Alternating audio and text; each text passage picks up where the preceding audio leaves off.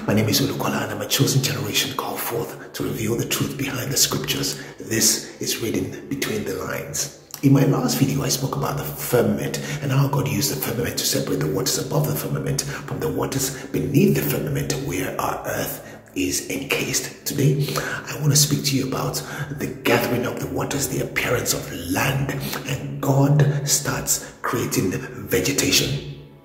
But before I go into that, I want us to take a step back and see if there was any lesson or if there is any lesson to be learned from the firmament. There are three things that will always come into a man or a woman's life at one point or the other: people, habits, and beliefs. And quite often, we don't have the spirit of discernment to separate the good from the bad. And unfortunately, we only learn the truth much further down the line, at which point these things have already become part and parcel of our lives. And it becomes almost impossible, difficult for you to separate yourself from that person, from that habit that has now become an addiction, from that belief that you've now discovered is a lie. You know, you've called this person that is now your fiance, your boyfriend, your girlfriend, your husband, your wife, your business partner into your life. You know, you picked up this habit that has now become an addiction and is dragging you down, causing you to be depressed. You've tried everything. You know, you've tried to use your willpower and it hasn't worked. It has become a vicious cycle, you know, of you getting in and out, telling yourself it's going to be the last time, but you find yourself still going back to that thing, still going back to that betting house, to that thing, to the drink, the bottle, the smoke, the party, the women. You find yourself going back each time, and each time you after the deed is done, you are embroiled in guilt and shame, and you keep condemning yourself. You know, you've believed in this thing for so long, and you've now come to realize that it's all a lie. Stop. It is time to separate the good from the bad. You're not a bad person. You are a good person. God made you in His likeness and in His image. You are an image of perfection. You are an image of wonder, of amazement. You are beautifully and wonderfully made. Unfortunately, because of our nature that has been corrupted by sin, we don't have that discernment, you know, to tell what is good from what is bad, often times. But I've come to tell you that the creator of everything, the one who brought the firmament in the beginning to separate the waters above from the waters beneath, is there to separate you from that thing, to separate you from that person or those people that are threatening to drag you down to your grave, to destroy you, to destroy your goal, to destroy your dream, to destroy your purpose, to hold you down and keep you depressed and control you, you know, and continue to abuse you day in, day out. You know, let me tell you, you need to run to God. You know, the name of the Lord is like a strong tower. They that run into it shall be saved.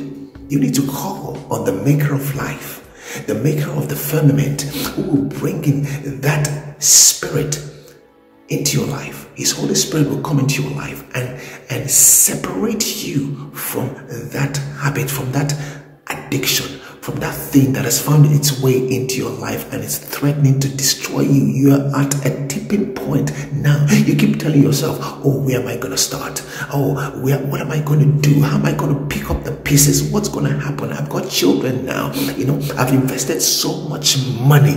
I've invested so much time. I've invested so much energy. I've invested so much of my effort. I've put my all. I've poured out my soul into this thing, and look at where I am. You know, I can't tell people what's going on. You know, you just keep it bottled up. You know, you keep bearing the pain, you keep bearing the abuse, you keep bearing the beatings, you know, you keep bearing the loss. But I've come to tell you that you don't have to bear it. You can free yourself. You know, For you shall know the truth, and the truth shall set you free. What is the truth? The truth is that Jesus Christ of Nazareth died for you, so that you might have freedom, knowing that you have access to the Father through Him, and that your joy is in the Lord. He will bring His Holy Spirit into your life if you invite Him in. It is time to invite Him into the situation. He's the one that will set you free. He will make a clean break for you. He will bring you back to your intended purpose. The intended plan. The plans He has for you are so beautiful, are so wonderful. It's plans of fulfillment, of joy, of gladness, of happiness, of peace, of love. You deserve to be with someone that loves you and cherishes you and adores you and treats you treats you special. You don't have to be in that habit. Each time you get into it, each time you go on the bottle, you go out, you go back to the women, you go back to the smoking, you're going back to that thing, you're going back to that drug, that you feel is going to give you that fulfillment. But each time you go back, you find out it's a lie, it's a smoke screen. Let that glass be shattered now. Let that smoke screen be let it be blown away. Let the veil come down. Let it be split. Let your eyes be open. Embrace the Spirit of the living God through Jesus Christ, and He will separate you. He will restore your purpose. He will restore your joy. He will restore your happiness. He will restore your home. Okay? Now I'm going to read from the book of Genesis, chapter 1, from verse 9. And God said, let the waters under the heaven be gathered together unto one place, and let the dry land appear. And it was so. And God called the dry land earth. And the gathering together of the waters He called seas. And God saw that it was good. Verse 11, and God said, let the earth bring forth grass, the herb yielding seed, and the fruit tree yielding fruit after his kind, whose seed is in itself upon the earth. And it was so. And the earth brought forth grass, and herb yielding seed after his kind, and the tree yielding fruit, whose seed was in itself after his kind. And God saw that it was good. And the evening and the morning were the third day. The third day. Now, you need to understand what's going on here. Before those beautiful things started to happen, God, brought in the firmament to separate the waters above from the waters beneath. The same way you need to separate yourself from that thing before you can see the fruitfulness, before you can see, the life start to come out of you, the abundance start to come out of you. The same way the earth brought forth the vegetation, that is the same way the goodness will start to come out of your life once you separate yourself from that thing. It is that thing that is holding you back. You are at the tipping point right now, but you have to make up your mind, because it can be fatal. You don't want to live a life of broken dreams and unfulfillment. You want to live a purposeful life. I know this life is only temporary, but you are not meant to live your whole life in hardship and anguish and pain and suffering and, regretting, and shame. You don't have to go through that. The power of the living God, the power of the Holy Spirit can set you free.